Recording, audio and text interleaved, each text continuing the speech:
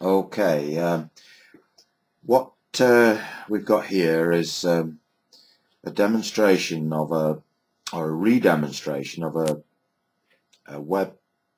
YouTube video that appeared on a couple of years ago about a strange Russian transformer. A lot of people said this transformer was a fake. Well, I can now demonstrate without black boxes the working of this very unusual idea. Anyway, it starts off with some ferrite cores. We have some small ones with a hole in the middle, and we have some larger ones that we've taped together for this demonstration. I suppose you'd call it a primary winding, is a copper tape that has been wound around a former to create a spiral with a narrow gaps between. Anyway, what I'm going to do now is first of all insert the smaller ferrites, which is a little bit tricky, into our copper primary winding. Right, there we are. And we now have our secondary core, which we place over our primary.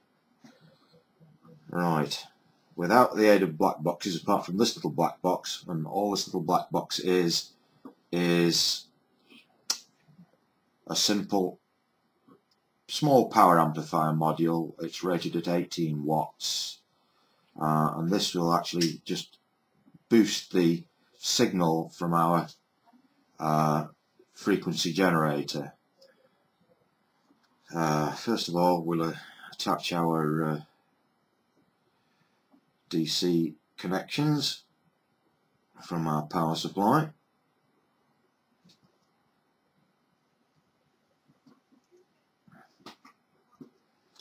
Then we'll connect our signal generator input.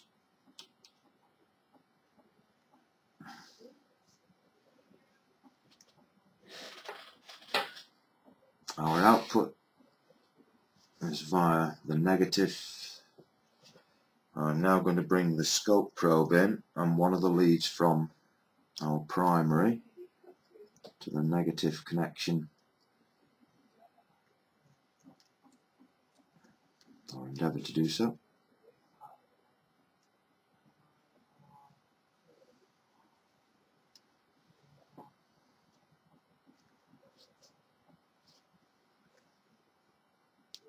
And that's the negative, and we need our ground connection for our oscilloscope also. Right, our positive output on the other wire.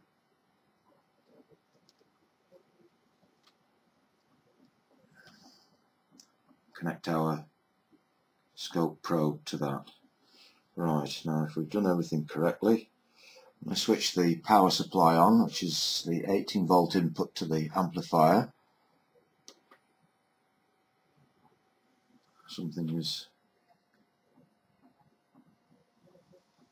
not right. Hold on.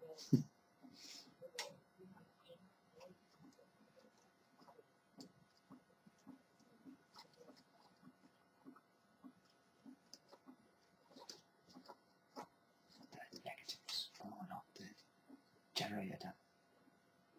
Ah. It goes onto the other wire. Oh, of course. That's more like it. Bit like Blue Peter, this is. Here's one we prepared earlier. Right. Fingers crossed, got a nice sine wave. Right, here's the magic. 1 4-inch wire nail through the hollow core of our transformer. We have a 4.7 volt bulb 0.75 of an amp, and this should light straight off the ends of the, as you can see, quite bright. Pulling about 0.69 of an amp there, so it's nearly up to its full rating. Right, here's the weird thing. My assistant here is trying to create a better view for you all. Right, watch this. Pulling slightly more current than, but this is off the ends of the wire now. Right, okay, well, that's out of the way. What you can do is basically remove the wire nail and insert the one wire of the light bulb and then twist the ends together, and presto, there we have a light. Slightly, about 0.2 of an amp, more than before. Right, this is weird and all. If we now pull the inner core from the outer, as you can see, so long as the wire is actually travelling through the ferrite core, the outer core, it remains lit. And all we've got, as you can see, is just literally a loop of wire with a light bulb breaking, creating the, it doesn't make a jot of difference whether you poke it back in. Oh, just become disconnected again.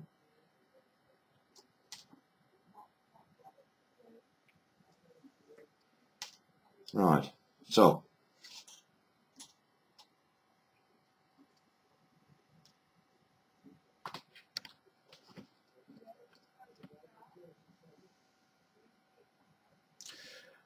we've discovered that the phenomenon is frequency. So as we increase the input frequency, you can see the light is dimming. When we reach 30 kilohertz, 50, 60, 70, 80, as you can see, the light's gone out now at 100 kilohertz.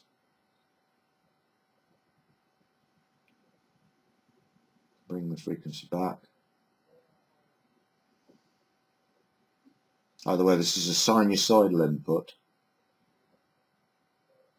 I did notice on the trace, or what appeared to be the trace of the Russian video, it was a square wave, but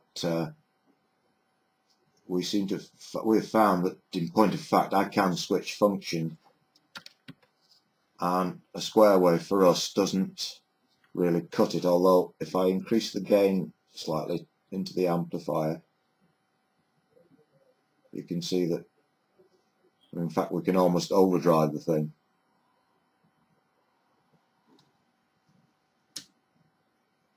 But for us, a sine wave seems to be, if you notice, and now look at the oscilloscope screen, we are actually overdriving the amplifier now, and we're not producing a nice sine wave.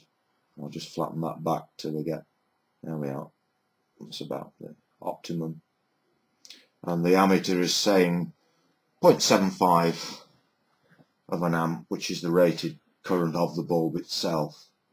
What more can I say? Really odd setup. No black boxes, no foolery. This is a solid granite tabletop we're working with.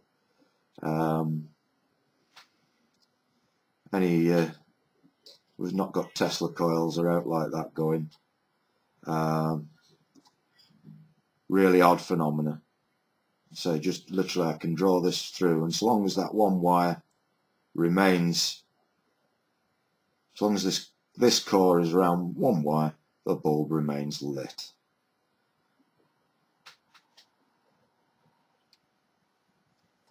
I think that just about does it really. Let's see what you guys can do. It's quite an amazing, I just can't believe it. Anyway, food for thought. Food for thought. Who knows? Thanks.